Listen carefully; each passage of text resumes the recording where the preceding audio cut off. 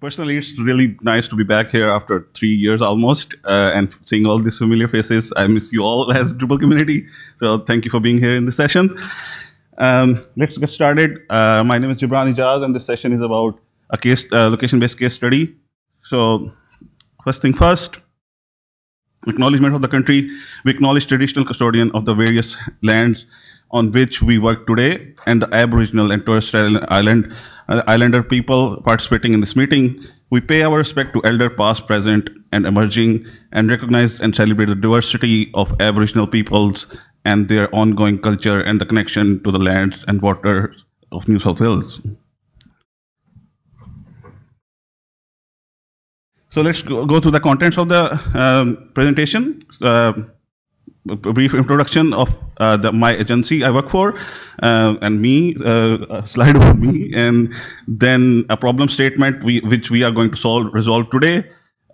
All the available tools we have on our platform available to solve this problem, and then a solution design, and it will be a quick one, and then we'll jump into the questions if you have any. Let's get started. We tried this video before, so I hope it works. Wait. Right now, there are over 750 websites across New South Wales Government.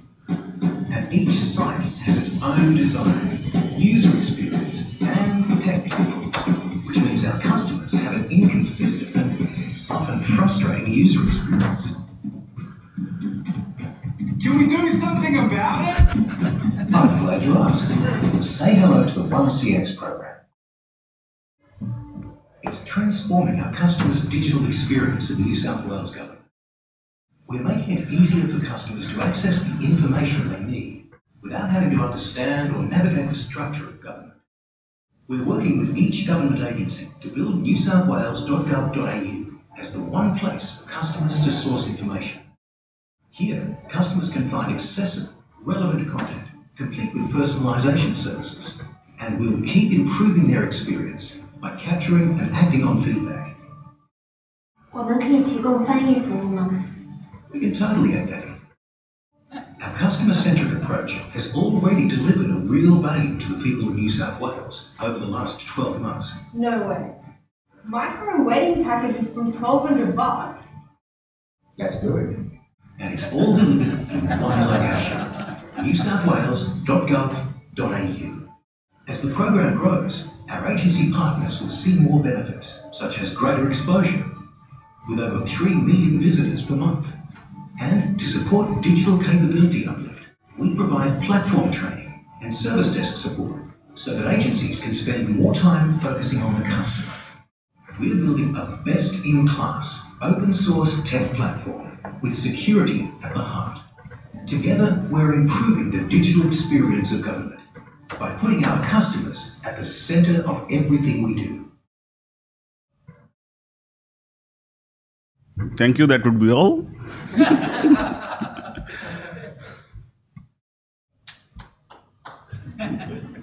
No. No. Right now, there are over 700. Wait, go to the next slide. Yes. No.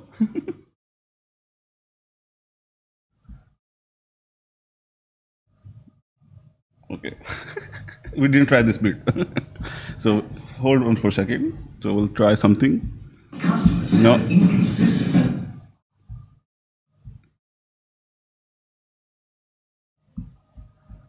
Okay. No.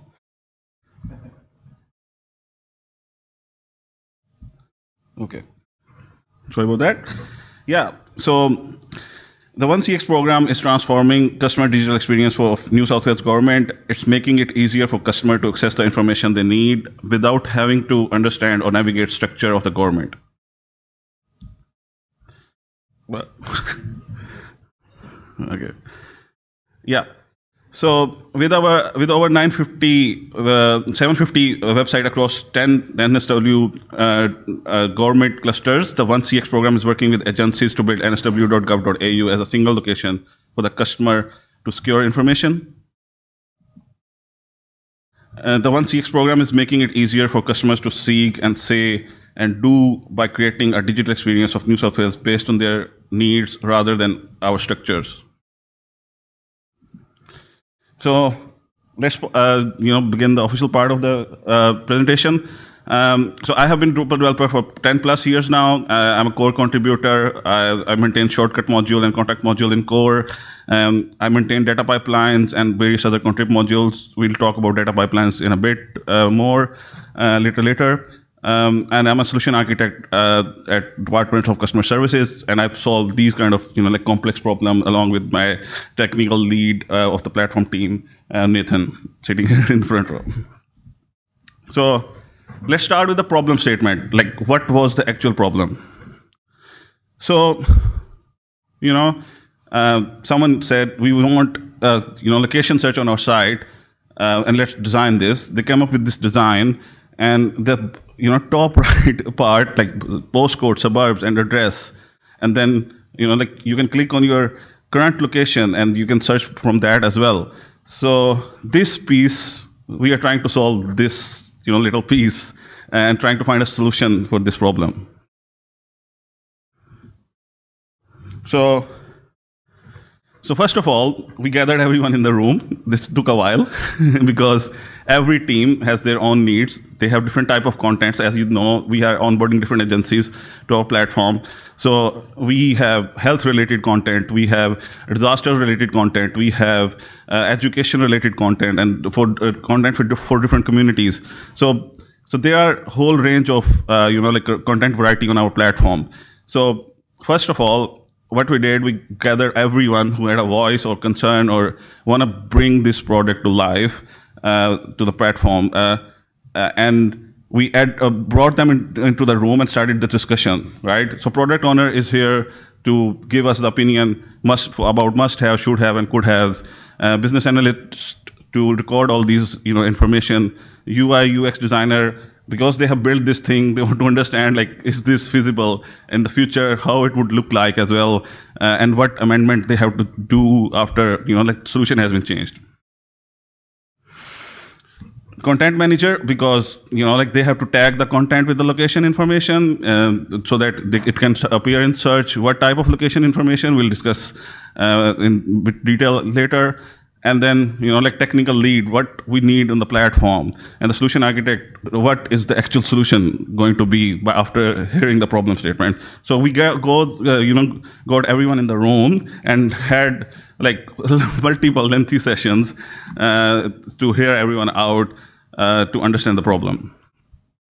So the conclusion of that discussion was, let's use, so in that search bar, you can use postcode and suburbs, and then using that link, you can use proximity search. So if your postcodes are matching, if your suburbs are matching, your content, you will see the relevant content. And if you click, use my location, then the nearest content to your location will appear as well. So then, content part of that is the content needs to be tagged. And because we have whole range of variety of content, some content is tagged with regions information. And that region information is different for different clusters within New South Wales, cluster of agencies within New South Wales. And then some content is just tagged with suburb information, and some content is tagged with both regions and postcode information, and sometimes suburbs as well. And if you are viewing some events on our site, they have specific, street address. So whole range of, location information is available. And then that's not it. Sometimes, for example, you have disaster declaration, and some area you have, information attached to a reference content that this grant is available for specific, disaster section or disaster area affected by the disaster. And as I said, we have different type of regions in New South Wales. I will discuss regions in more detail, and we need to get all the list of the regions. Like, what are these actual regions? Like, how many regions are there? totally. And one thing which was working in our favor was that OSPost has all this information available publicly, and we can use it as single source of truth as well. So because we work with whole range of agencies, so we have LGAs, local health district, we have DPC regions, we have DCJ regions, we have transport regions, and then content team mentioned that there is a chance that we will get more different types of regions as well. So yeah, like this is, like structure wise or content management wise, this started becoming a very complex problem. So first of all, we need a mapping from regions to postcode and suburbs, but we need that, like storage of postcode and suburbs somewhere. And because it's a large amount of data, database storage is not ideal for these type of things. Then we need to maintain the list of regions within the CMS so that content editors and content team can go and edit this. And regions should know which postcode and suburbs they belong to as well. And content team should be able to update and edit those at the same time. So again, CMS changes and data model changes part. And then once that's done, how is this going to work with the search? If the content is directly tagged or is referenced, and how is then proximity search going to work? And we have to identify which existing tools and which tools we do need now to implement all this. So that was all open-ended questions. And we spent a lot of time thinking about these problems, to go back and fix some of the other technical issues. And then once it's rolled out, we want to make it available for the whole site. Like if you have news items, if you have media releases, we want them to be searched by suburbs, postcode, and regions maybe. And like if you want to see news items near your location, we want that ability on the site as well. So we check the inventory first, like what tools on the platform do we have? So first of all, our hosting solution is container-based. So we can spin up any container with appropriate services we need if we need, and start using those services in a very secure manner as well. Then there is a data pipeline module in Contrib. The purpose of data pipeline module is there is a lot of there are a lot of sources of data available which we can consume on the platform, like data.nsw provide a lot of APIs. And the problem is you can't build a system based on the incoming format all the time. So you need a translator in between which can convert the incoming data to some version which we can reuse again and again. So data pipeline module in Contrib helps with that, where you can send a JSON or CSV to data pipeline module, create a data pipeline, and it will use the migration type API to translate it in a valid version. And so you can then reuse it without thinking about the source data, because there's a template and it will always follow that template. Then on our infrastructure, we have Elasticsearch setup, we have Elastic Endpoint setup, and our content is indexed using Search API and Elastic Connector module, and we can access that anywhere on the site or on the front end. Then the next thing is, in the core, we have tools like custom fields, computed fields, and field widgets, which can improve editor experience, because a lot of this was related to editors as well. So let's talk about solution design. So first of all, the point is convert all the regions into postcode and suburbs. So we have a region, let's say Sydney City, and how many suburbs are there, and how many and what is the postcode of those suburbs. So that list should be maintained within the CMS. The next item is maintain all the region types in single region taxonomy. So content editors don't have to move to multiple places. They just go to one taxonomy field and one taxonomy vocabulary, and then like add terms to that and add additional regions if they like. So it will be like hierarchical, like LGAs, all the list of LGAs, DPC, all the DPC regions, and then transport regions, and so on and so forth. And then we talked about like custom widgets being available. So write a custom widget where you can select within the content that which parent term is applicable for this, like this variety of content. So if it's a health related blog post or health related media releases, you can select, like health regions, and your content editor will only be able to reference regions from local health regions district, and they will have no other data available. So it makes the editor experience, like improve editor experience vastly as well.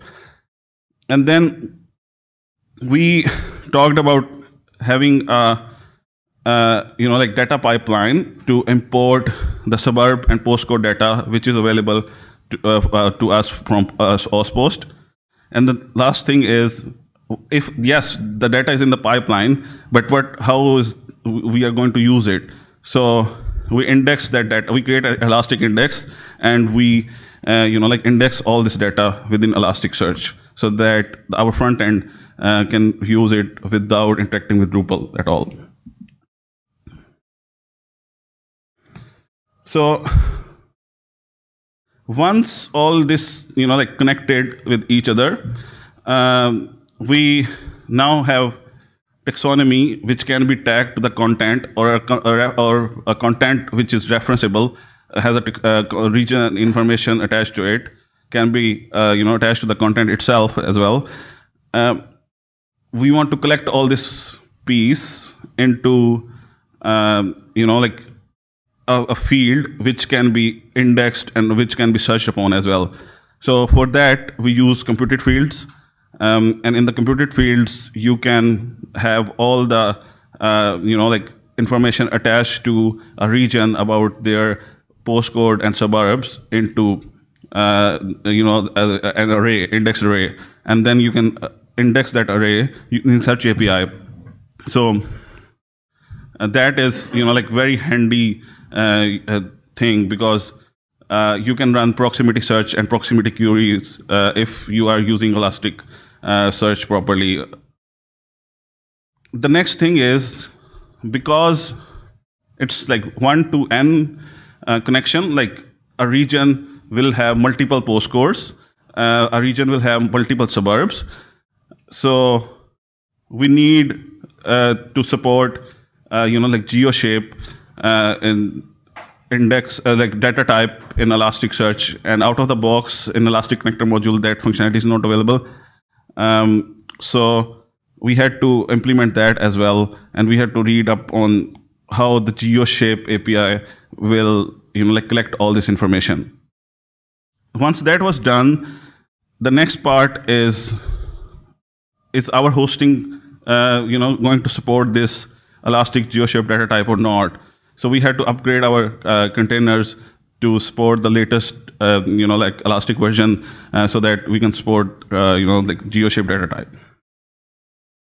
And last but not the least, because we want the proximity search to work, we use the GeoDistance API within Elastic to query the GeoShapes, which can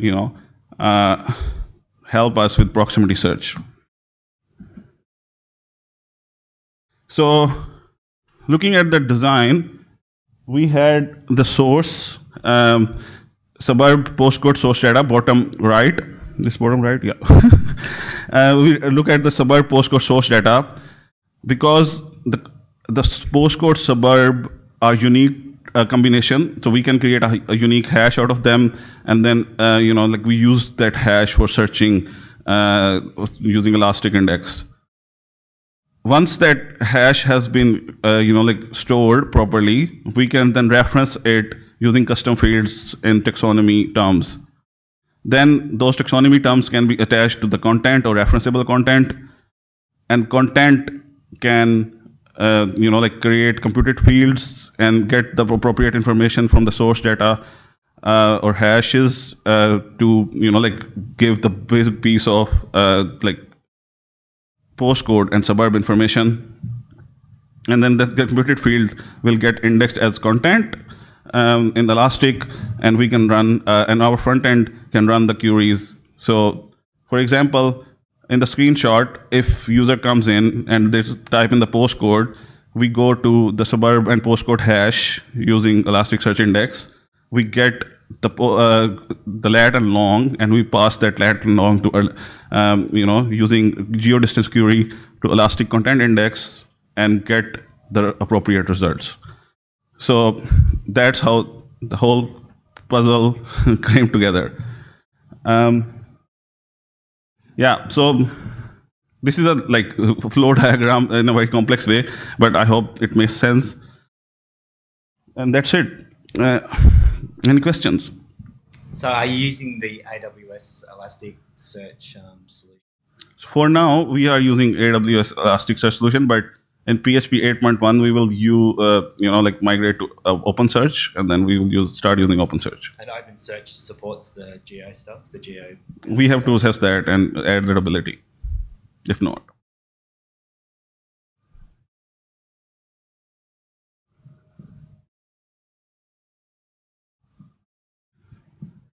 Did you tag all the content manually, or was that done with something automated, like with the location tagging? Yeah. Really good question. So some of the content, legacy content or existing content has already been tagged with regions because that's the convention. You want in the search in the sidebar, like, like I want to see City of Sydney related news items. So we had some of the stuff already tagged, but a new content, when it will come, the content editors will add that. So we did populate the taxonomy terms with postcode and suburbs information automatically, because that's a big piece. Like you can have like 10 or 15 suburbs or postcode related information within one, like region. So that is automated, but the region piece, the content team needs the control over that, and there is no like mapping you can create which is genuine for regions, right? Like this content belongs to this region without having some rules or like predefined, like this NID belongs to this region or stuff like that. So yeah. And how did you resolve data integrity issues with like spelling of suburbs being different in different places, or was that not an issue for you? We are using OSPOS data as a standard, so yeah, we didn't consider that as an issue. But okay. Again, if that's an issue, we can update the source data and then re-index it, and it will be fine. Welcome. So you've got regional sort of geo-shaped data. Yeah. I'm guessing you're getting that from like the GIS data source from OpenGov. So the OpenGov documents. Sorry, can you? Never mind. Overlaying geo-shaped data, how do you deal with the relevancy? So say you've got a region and a LGA and something content between them. How do you deal with the relevancy if something's only tagged against one of those? Yeah, so that part, we did a spike on, like before implementing all this. So we had to do a spike on all this, like the proximity will actually work with multi-shape or not. And within geo-shape, like data type in Elastic, there are different type of shapes you can create. Like you can create a polygon, you can create a multi-point, and there are a few more as well. So we went with multi-point, and with multi-point, like Elastic, like makes sure that, like the proximity is, like properly relevant. So we are relying on that piece. If not, then we can write, a custom script within the filter, plug in a filter search, and make sure the relevancy is proper.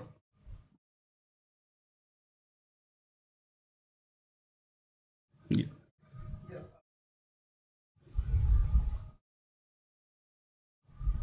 Yeah, sometimes like one region, the postcode will go across two regions, you know what I mean? a border, do you use the geographic, like that mapping, like the edge, what do you call it, multi-point, to try and say which side of the fence? You know what I mean? That's a very good question, and I'm glad you picked it up. So the reason we gave the content editors the ability to, like update the suburbs and postcode list within a region is for exactly the same, to fix the exactly same problem you are discussing. Because within these LGAs and, like local health districts and transport regions, so postcode and suburbs move, like they reclassify the, like regions, and some suburbs will be added or removed, or some postcode will be added and removed, and the data changes, and all posts get updated, like coordinates as well. So the way we are indexing stuff, we can just change the source and it will re-index, and it will have a cascading effect. But within the region, a content editor can go, okay, this region is not there anymore, just remove this, because it's a multi-value field. You can just edit it and remove that value, right? At any text field you remove. And once that is done, you have all the updated information throughout, right? And then we don't have to worry about elastic part at all. We don't have to worry about the relevancy of multi-point search, which is on the edge, or which is not part of that suburb, because our data is making sure the relevant postcodes are only in the content index. I hope this answers your question. So you use your index, rather than doing every object, you just have that central index that proves which side of the fence, you know what I mean? Yes. So you keep it consistent at a higher level sort of thing? Yes. Because we need more control, and the content team want more control on the source data as well.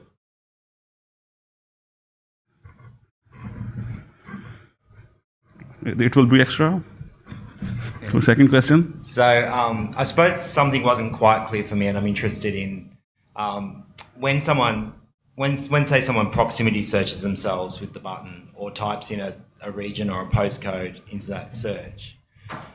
Their search that actually hits Elastic, is that resolving a postcode hash or a postcode suburb hash first, and then simply just sending that to Elastic and ignoring what they might have typed, or ignoring kind of the details of their search text that they've got? Yeah, so there are two different solutions here, and two different pathways here. So if you have postcode and suburb, like we can get the exact hash for that postcode and suburb from the AusPost data, right? And from that hash, we can get the coordinates, and from the coordinates, we can run the proximity query, right? You're sending lat long. Yes. And then when you use location, we have already the lat long. So we can just run the content query. So there are two different paths for the front end to evaluate the results. Yeah.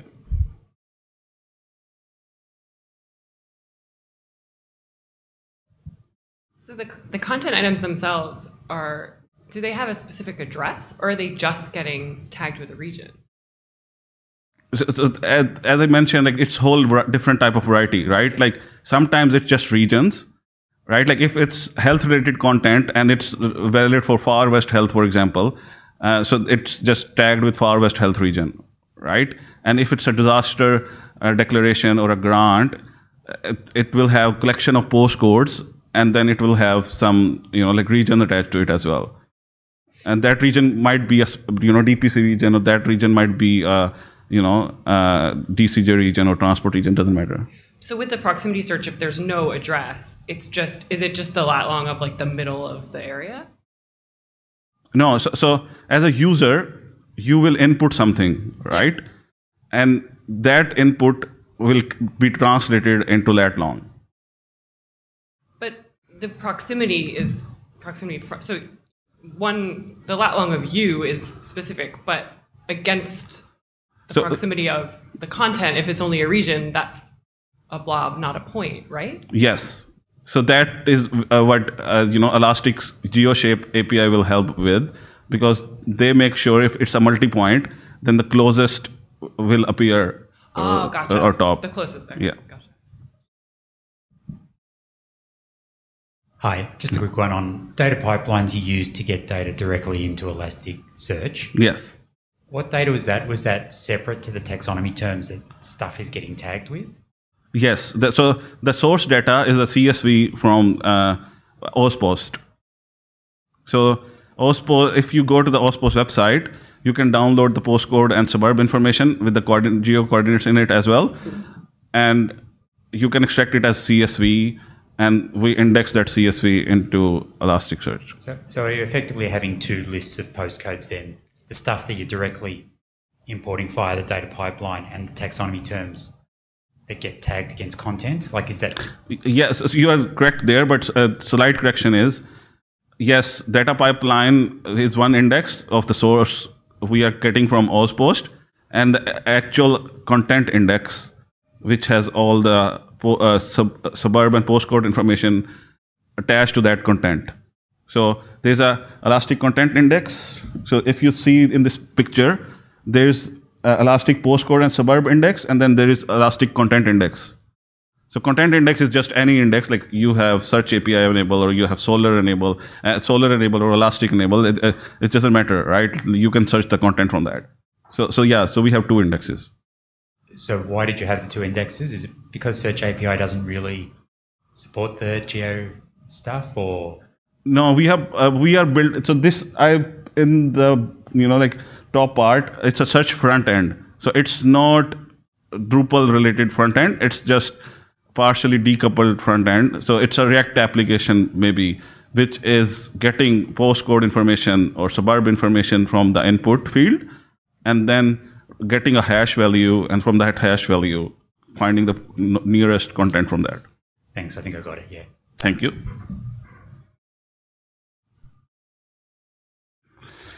Thank you.